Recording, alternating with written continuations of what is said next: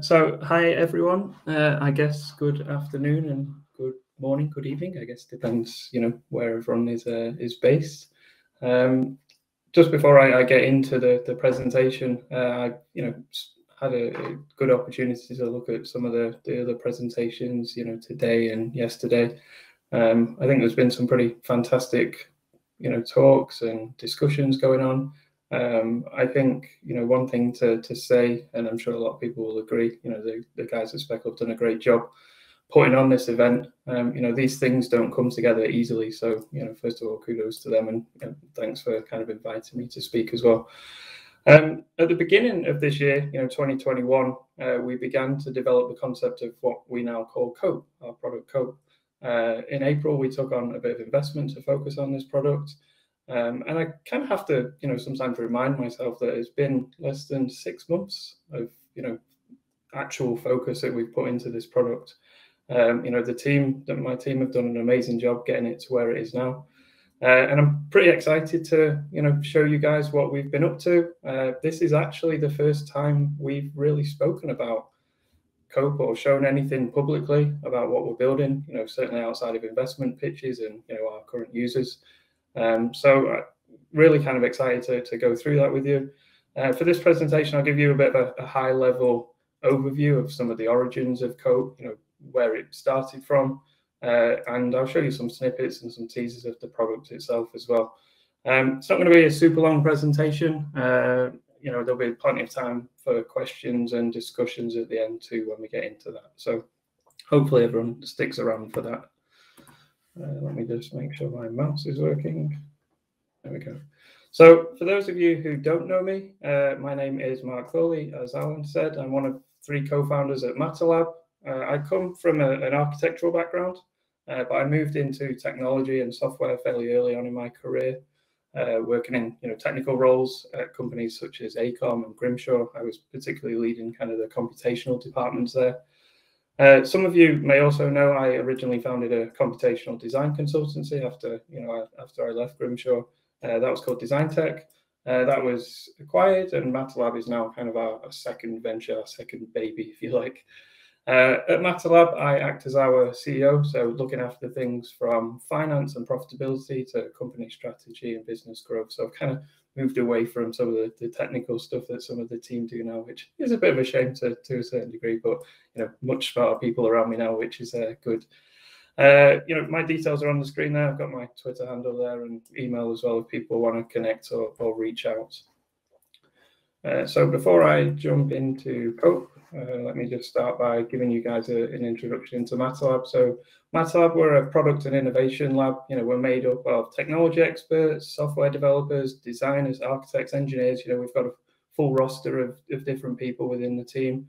The company was formed in 2019, so we're still fairly new, I guess. And the main reason for setting up Matterlab was to kind of get back to doing what we enjoy most, so solving complex problems. We're a team of problem solvers after all, so solving, complex problems and challenging things is what we do and what we enjoy doing. The last 2 years have been interesting, growing a business through COVID. I'm sure a lot of the other presenters and a lot of people, dialing in would, have some similar feelings towards the last 2 years. But, we've managed to grow. We've managed to build a number of products. We've also managed to do some amazing work for some clients. So it's been pretty good. And, we typically work with a lot of the leading organizations in the industry. So whether they're architects, engineers, general contractors, developers, also do a lot of work with Autodesk. But, we're all about developing strategies and software with a particular focus on automation and industrialized construction. And you'll see kind of the industrialized construction piece come out in KOPE. Why is my mouse not working? There we go. So enough about Matterlab. I think just moving on to, the world and what we're all witnessing at the moment. I just kind of wanted to set the tone a little bit. If anyone reads the news, they'll have seen a general thread appearing across many industries. There's lots of materials in shortages. Think of the computer chips that we're missing, right down to chicken missing from Nando's for those in the UK who might relate to that. We also had a bit of a fuel crisis here in the UK as well, and that was primarily driven by a lack of or a shortage of lorry drivers. So, we're missing key people in key logistical positions, and that's really having a knock-on effect to the entire supply chain, not just here in the UK, but Europe and obviously the rest of the world as well. So, there's lots of challenging things happening in society at the moment. And, it's no real different to our industry. These problems are apparent here too. We have material shortages across the board, from timber to steel to concrete, and all these shortages, they're all driving the price up. As an example, the price of timber, I think I read recently that, the price of timber went up something like 23, 24%, I think between the months of June and July. Completely unsustainable, that sort of thing, huge knock-on effect to construction. We also have an aging and undiversified workforce as well. And I'm sure you've all seen those graphs about the distribution of age across the labour market and the lack of kind of new apprentices joining construction. These are all huge problems that our industry faces, and, compound all of those into, the global housing crisis that's going on. Here in the UK, we can kind of contribute, some of these things to the likes of Brexit. I won't necessarily get into any opinions on or certainly my opinion on those political things, but globally, the pandemic as well is accelerating a lot of these problems. So as a society, I guess, and as an industry, we consume too much, and we need to be smarter about construction and how construction actually contributes to some of this. So none of this is new. I'm not necessarily preaching anything that people on this webinar won't have heard before. I often revert back to a piece that was published here in the UK back in 2016, a report, and it outlines a lot of the growing pressure on the construction industry and our need for action and our need for change. And bear in mind, this was put together before the pandemic, so as I said before, things have only heightened since then. Everyone is aware that there is low productivity in construction, very low predictability and foresight, and it's also very fragmented in terms of processes and teams. Now, as recently as last week, I believe the same author, so Mark Farmer, who's one of the advisors to the government here in the UK, he was the same author of the report that I just had up on screen there, and he was asked to comment as recently as last week on the current climate, and same sort of stuff coming out of what he's thinking about there. Still a lot of kind of pain ahead. We're as an industry, we still need to change. So how do we do that, and what do we do to start changing the tide? Well, even with these growing concerns, as an industry, we're still under a lot of pressure to build more. Our population is growing. There's no sign of that necessarily slowing down. So globally, there's been a lot of interest around the concept of industrialized construction. And, this has been promoted as a way of achieving more without necessarily using more. So really looking at, the supply chain, looking at labor markets, productivity, IC is seen as a way of solving those things. Now, whilst these principles of industrialized construction aren't necessarily a new thing, in the States, and particularly here in the UK, the drive to offsite construction is being driven quite aggressively, I guess, by government strategy and well-funded institutional customers. So, there's a real push towards IC at the moment. So just a quick one for those who aren't familiar, I guess, with industrialized construction and the terminology, or unsure what it necessarily means. It simply just centers around the use of off-site construction techniques.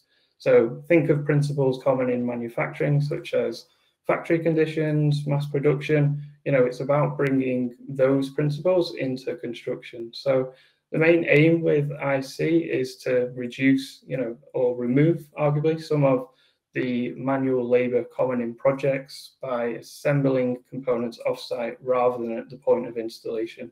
So particularly here in the UK, we often use different terms to describe industrialized construction.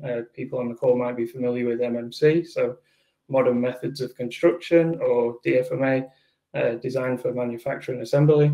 There might be people here that disagree, but realistically, they all in essence mean the same thing.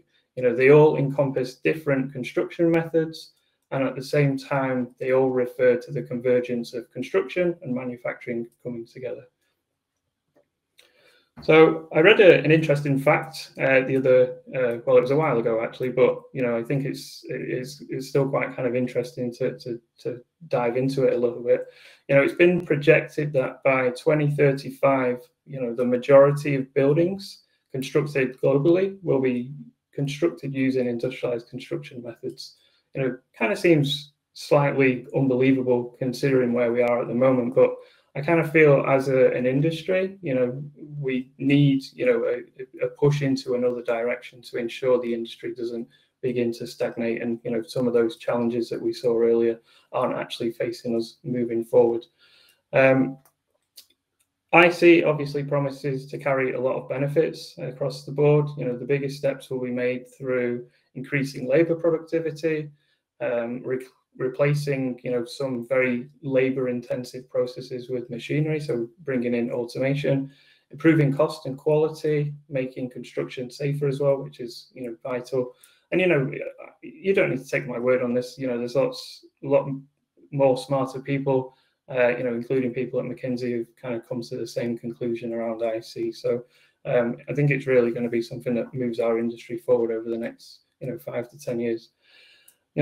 However, all these benefits of IC, with that said, our experience and the work that we've done in the space, it still tells us that there's a lot of challenges ahead for those organizations looking to adopt industrialized construction principles.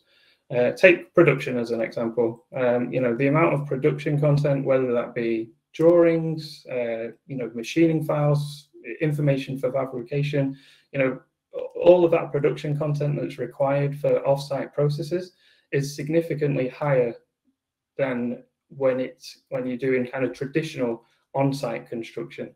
So to give you an example, a typical 3-bedroom house built using traditional on-site construction processes, less than 50 drawings, would be common. We can build a typical house there with very few bits of information.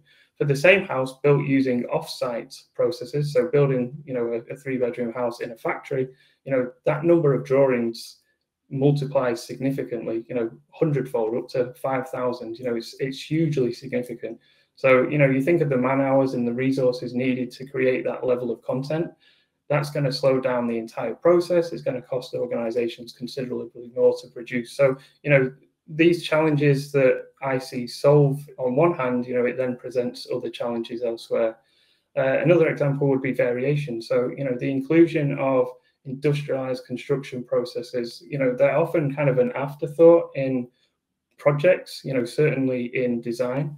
And opportunities are only typically then found later in a project when materials are specified. So you'll see lots of people talking about the way to solve industrialized construction problems is to bring manufacturers and the supply chain earlier on into the design process, which is possible, but we're kind of lacking visibility and foresight to actually do that. Also on kind of variation, if you, in certain cases where projects have been designed in a way that where, industrialized construction has been considered from the get-go, any variation or change required, further down the line can have, again, huge knock-on effects when you consider, the issues with production content. And, any errors that occur through that can have a huge kind of knock-on effect when you get onto the factory floor, and end up costing, companies lots of money. In terms of kind of visibility, construction businesses, they deal with a huge amount of paper, manual processes. They're extremely kind of labor intensive and time consuming to manage. So, I think over, the last 20, 30 years, there's been a huge kind of disconnect between design and build teams and the supply team. And that challenge has been facing the construction industry for a long time. And because of that, there's kind of a lack of visibility on what the supply chain can offer through industrialized construction early enough in the project to allow it for its inclusion. So, like I said, even with all the benefits of IC, lots of challenges still present themselves. So with those challenges in mind, we've been lucky enough over the last 2 years to work with some really kind of forward-thinking companies trying to overhaul existing processes, from design builders to offsite contractors to manufacturers. One of those companies in particular that we've done a fair bit of work with was a company called Ilke Homes, based in the north of England. Ilke are, one of the leading modular house builders here in the UK. Had lots of investment, doing extremely well. So I'd like to kind of just take a few moments to talk about our journey and learnings together and how that led to the origins of KOPE. Just play a little video here. Oops. Why is that not playing? Here we go. I'll just let that video play in the background and I'll kind of run through in a little bit more detail. So, our team at MatterLab, we've always been obsessed with automation and understanding rules and construction. So I think when we initially engaged with Ilke, we went into those meetings fairly confident about what we were going to do and what we were going to achieve. But, what we didn't really appreciate was just how complex it is to build a home in a factory.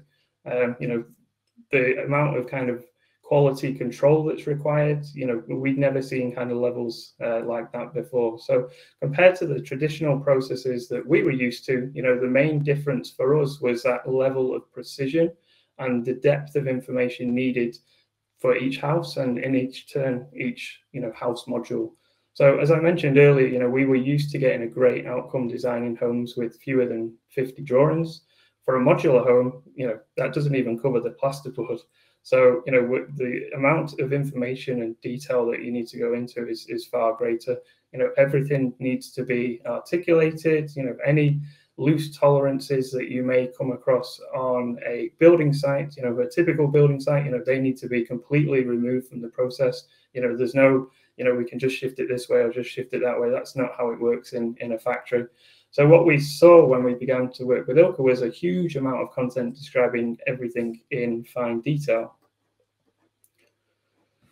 So one big driver for Ilke when we sat down with them was all about the throughput through their factory. They want to produce as many homes as they can, as many completed homes as they can through their factory. So going from 2 homes a day to 6 to 8 to 10, and that's probably not possible without software and technology playing a big part of that.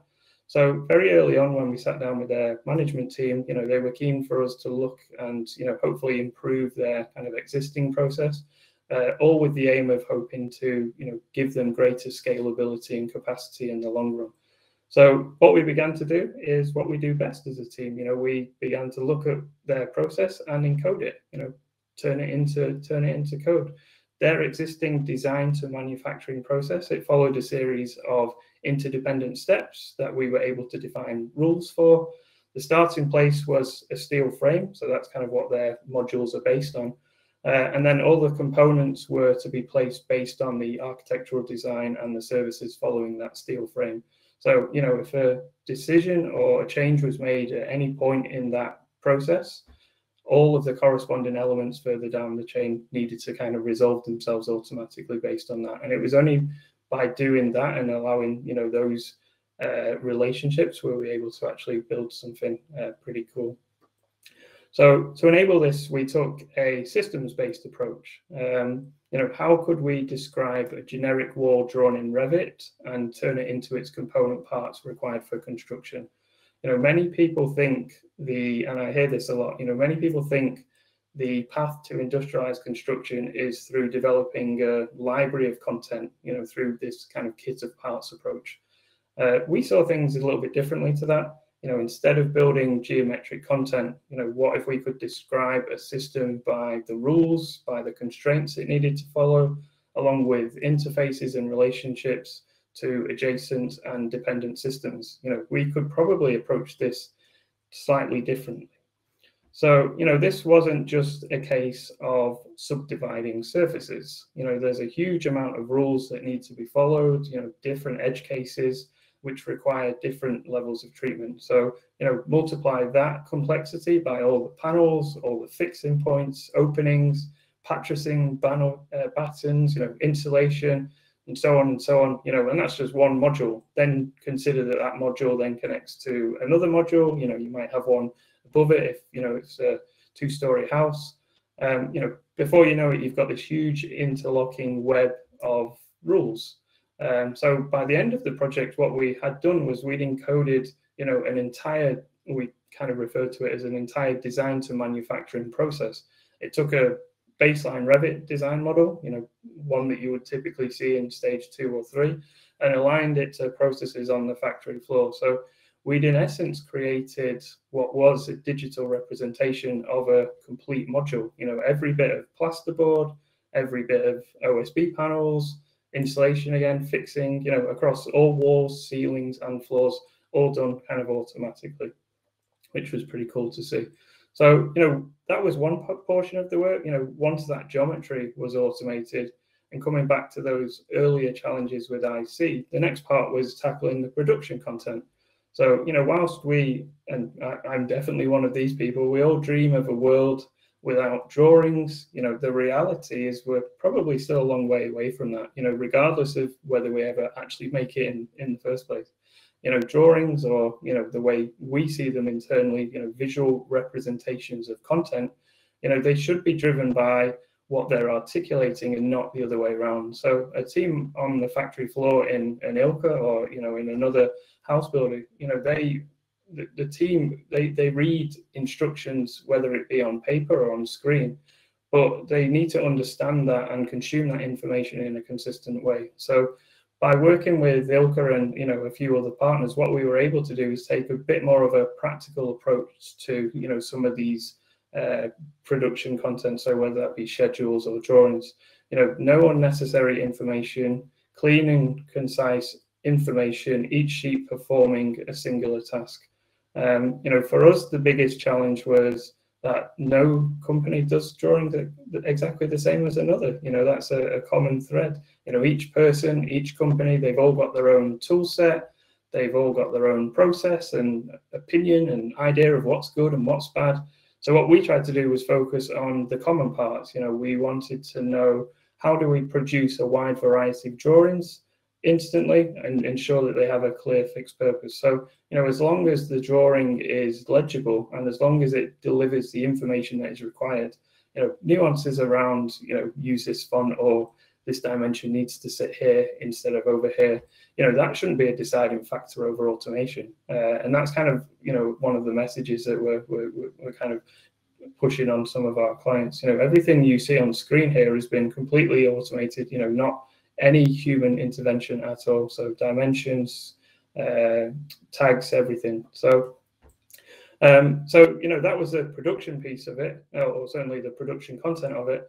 And this year in June, we were we kind of were able to celebrate a bit of a milestone, because we had modules that were not only designed but also documented entirely from the software and the process that we built. They were actually built on the factory floor. So, our software was actually driving some of these machinery, the high-speed panel lines and such. So, kind of cool to actually see that all come together, really.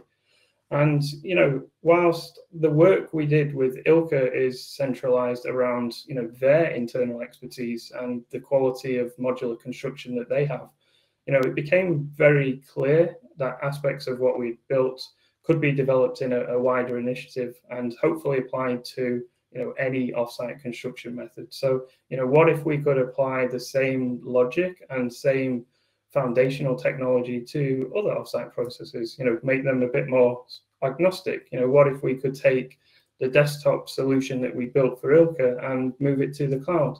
And that was really, it was these questions and discussions that pushed us to, move towards KOPE. And, this was the kind of the beginnings of KOPE. So, at its core, what we hope KOPE allows is for, more companies in the construction industry to benefit from that same level of precision and that same level of automation we were able to replicate at Ilka. What we're building arguably is a platform that allows for the application of systems and products from the supply chain, apply them to your design files, and that will give you extensive clarity to decision making at earlier points, when testing ideas and testing different systems is less costly and less damaging to the success of a project. Test these systems earlier on rather than later on when decisions cost more. And like I said, because KOPE automatically creates required outputs, from drawing files to digital files for machinery. It allows you to adjust those plans to the market and suppliers without time-consuming production work. So no more kind of production team, working away producing those drawings and stuff. So with KOPE, what we really aim to do is accelerate that adoption of offsite processes. And we really hope that with KOPE we're able to help construction companies realize industrialized construction. So I'll just run you through a little bit of where we're at with KOPE. When you think about a traditional construction process, decisions are linear and they restrict the possibility of using different systems and construction processes later on. The supply chain and the manufacturers, they aren't brought into the project till later on, at which point, making any changes to design to accommodate this can be, as I said, costly and time consuming.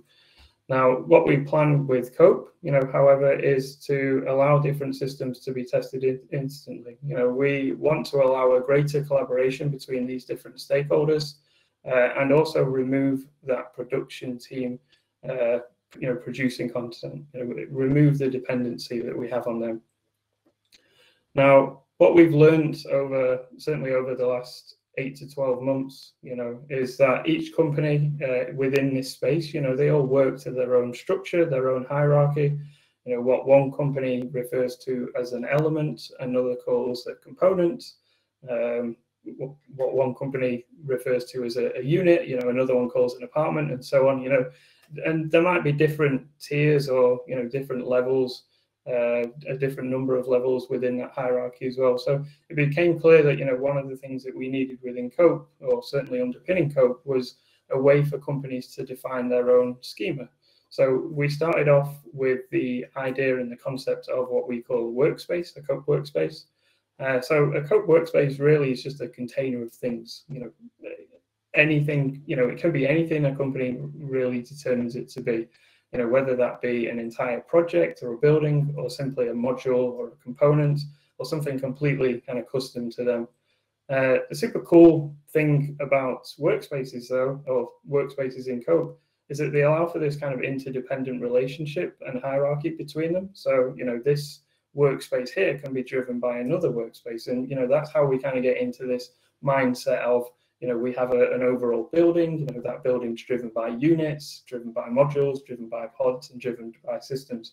And again, like I say, that hierarchy and system can be defined completely custom to whichever kind of system that the company chooses.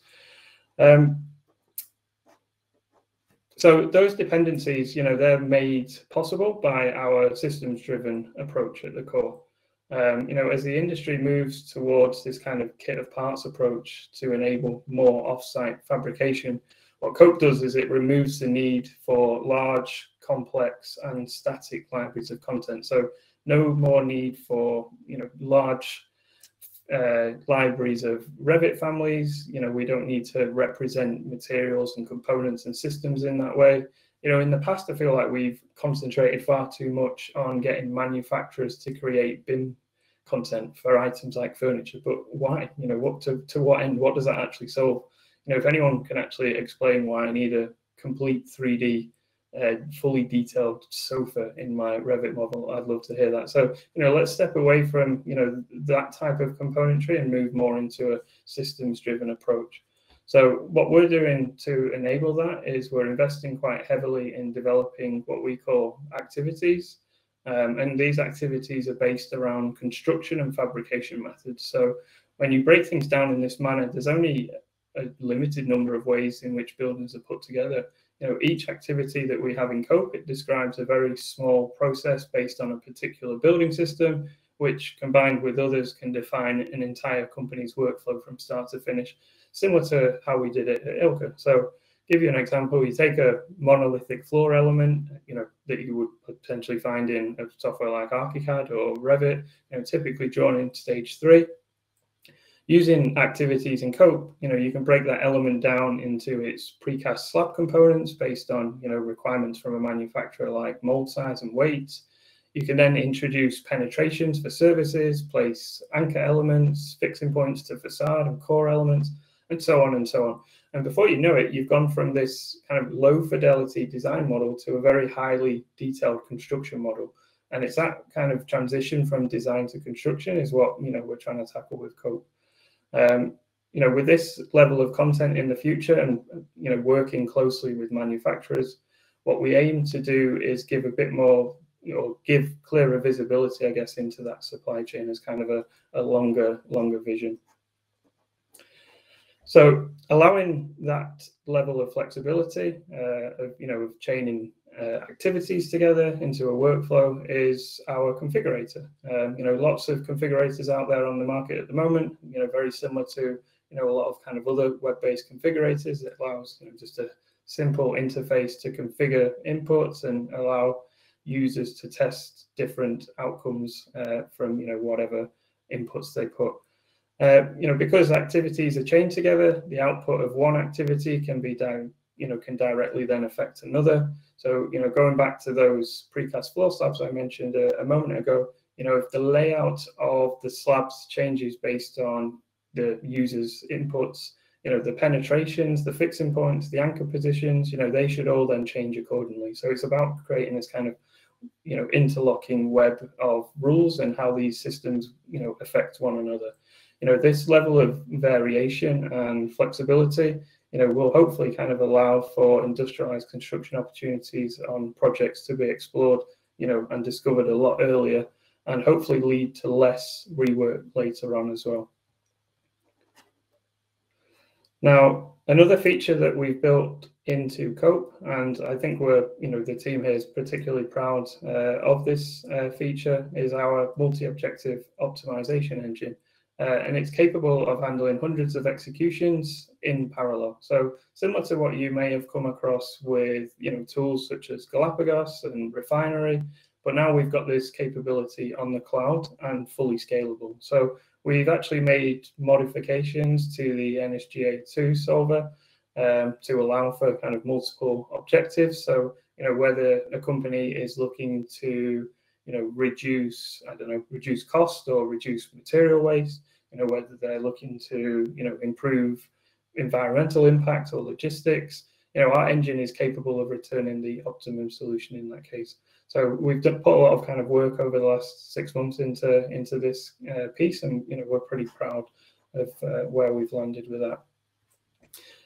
Once the optimization engine runs, you can visually interrogate and compare options to support early decision making. So, you know, we've got a 3D view, we've got a 2D view, and, you know, you can use that to inspect information as well as, you know, tiles and tables and graphs.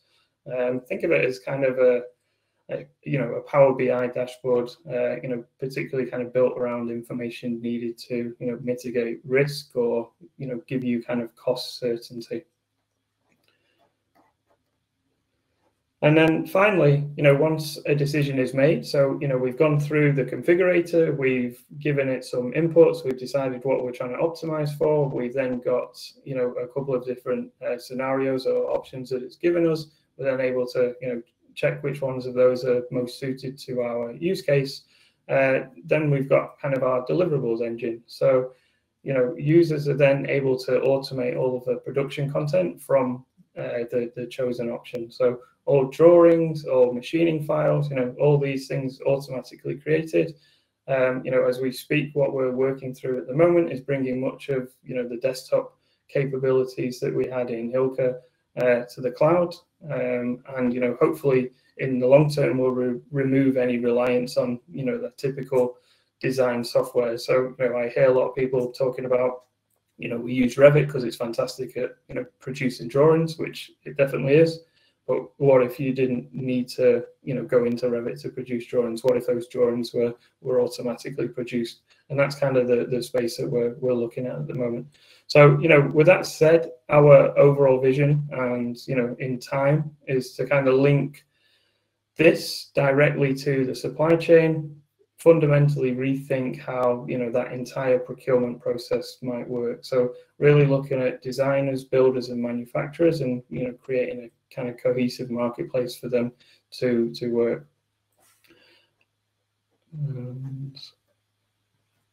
I will finish on just kind of letting you know where we are at currently with the existing partners.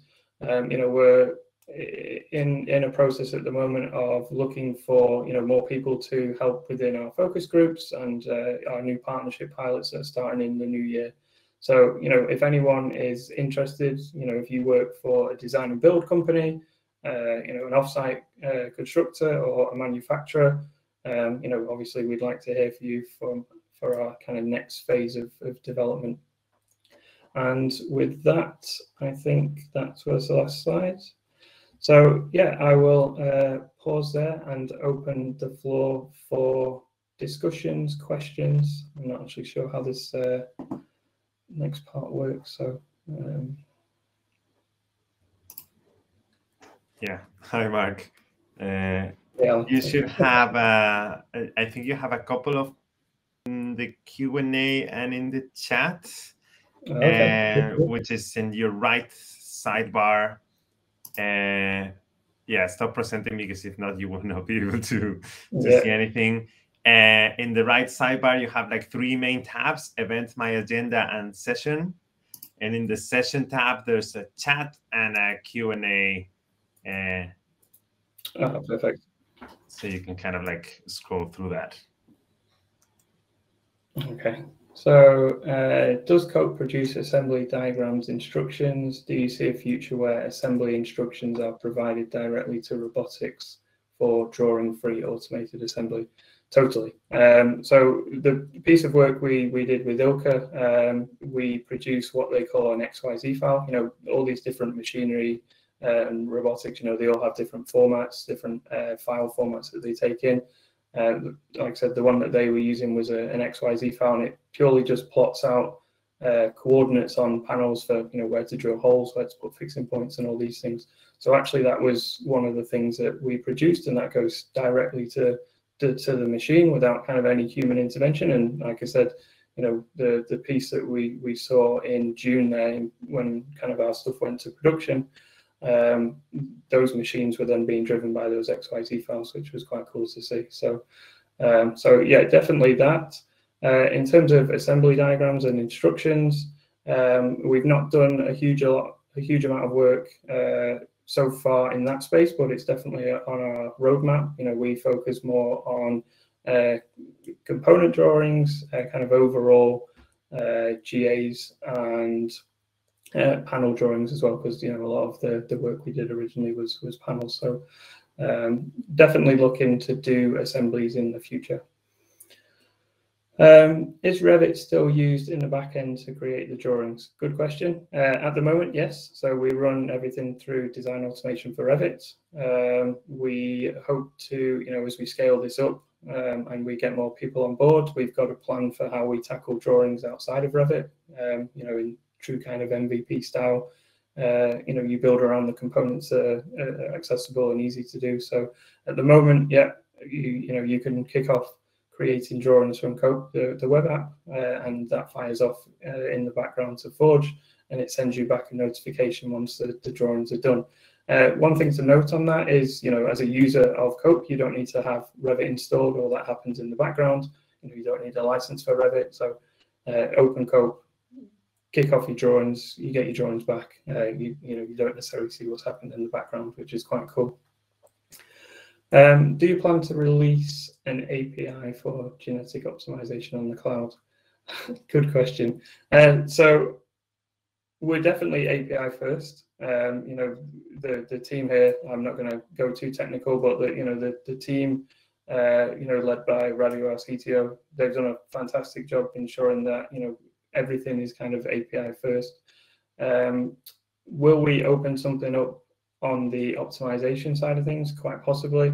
We're in talks with a few of the people that have been presenting, obviously, over the last 2 days around how we can integrate and connect into their services. So yeah, I see a world where a lot of these systems begin to talk to one another in the long term. So quite possibly, who knows? I guess one question I would have back to you is for what purpose? Yeah, what do you have anything in mind around that in particular? or just wanting to leverage that optimization piece. Let's see if we've got anything in the chat.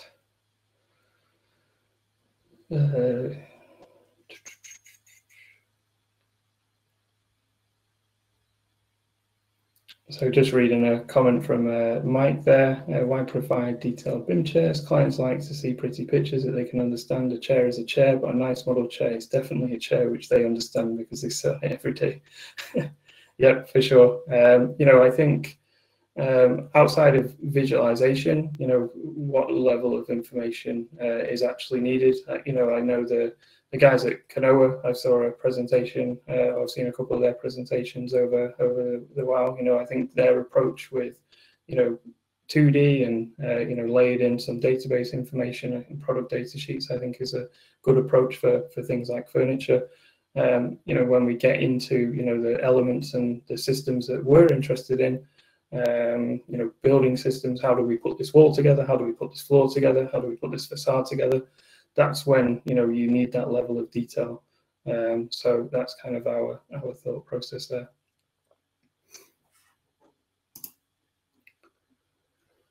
Another question there. Can you share lessons learned on your product development, common mistakes made in design that are not suitable for construction?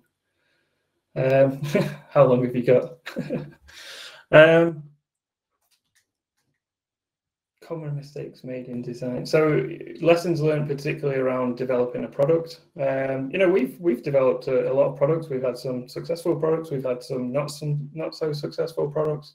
I think, you know, one thing that's important is when you build something that, you know, for whatever reason it doesn't work, whether that's, you know, you've built the wrong thing, you know, you've not necessarily worked out the target market correctly.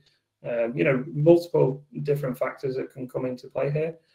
You know, it's all about understanding, you know, what went wrong that time and kind of making sure that that doesn't happen the next time. So I think, you know, the biggest lesson that I think we as a team have learned, you know, over the time we've been building products is, you know, build things in its smallest form as quick as possible. You know, build something quick, get some customers involved, get some feedback, learn and kind of evolve the product based on that. You know, it's very easy to make assumptions about what's good and what people need, but, you know, realistically, you know, until someone's actually paying you money for it, you know, then they can say all they like, but, you know, until someone actually, you know, contributes financially to your product, then you know, you could be building the wrong thing. Any more questions at all?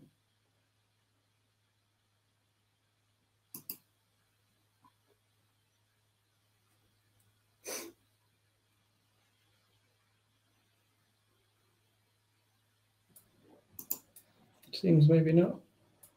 Yeah, I think we have one last one from Mike Morgan.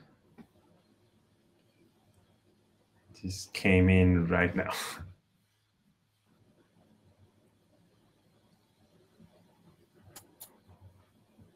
So each building is a prototype unless there is a mass demand. House building makes sense. KOPE does look like it can expand to one-off buildings.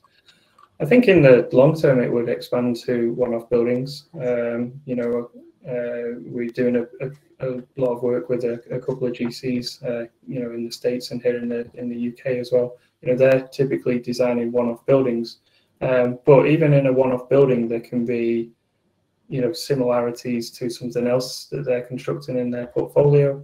So it's about finding opportunities like that. You know, if internal wall panels, you know, internal wall cassettes, you know, no one really cares what an internal partition looks like. It just needs to perform, you know, based on acoustics. It needs to perform based on fire. You know, so there is some requirements, but, you know, that panel can go in, you know, building A, it can easily go in building B. So I think, you know, when we talk about one-off buildings, it's trying to understand actually what's one-off in that building. You know, if you speak to Ian Keogh at Hyper, you know, he'll talk about this idea of always starting from a blank piece of paper. And, you know, it's a common thing that happens in design. we've built all these buildings in the past, and then we just start from a blank piece of paper every time we do a new building. Like that's changing, and you can see that changing a lot. And I think with contractors and developers, they're who have a greater foresight on portfolio level, that's where they're interested in saying, okay, well, I can order 1,000 of these panels, and 200 of them could go into this building, 200 into this building, and so on. And that's where you're going to get levels of kind of mass customization and production coming through. So yeah, I think in the long term, hopefully, yeah, products and systems are not one-off but repeat. Exactly. Like I said before, the way we approach things on a system level, that system can be applied to any building. So precast floor slabs, we've done a lot of work around that space. That doesn't matter whether it's a commercial building, doesn't matter if it's residential. You can still use the same off-site construction method, and that's kind of what we want to allow for these companies to test, on their product, on their projects.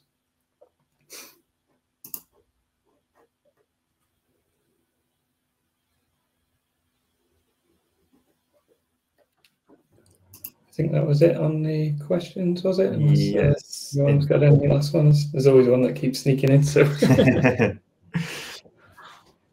Yeah. I just wanted to thank you a lot, Mark, for the presentation and the sneak peek on KOPE. It's definitely a promising contraption, and looking forward to see more of your internal videos and some of the buildings that result out of it, for sure. Yeah, no, definitely. Yeah, like I said, this was a good opportunity to show you guys a little bit about what we've been up to and, the journey. Over the next 6 months, you'll see a lot more kind of coming out about, some of the work and demos and stuff like that. So looking forward to that. That should be good. Awesome. Congrats for the great platform. Okay, awesome. Okay, guys. Well, thanks for everyone who joined, and like I said, if anyone wants to reach out, you've got my email and Twitter as well, so feel free.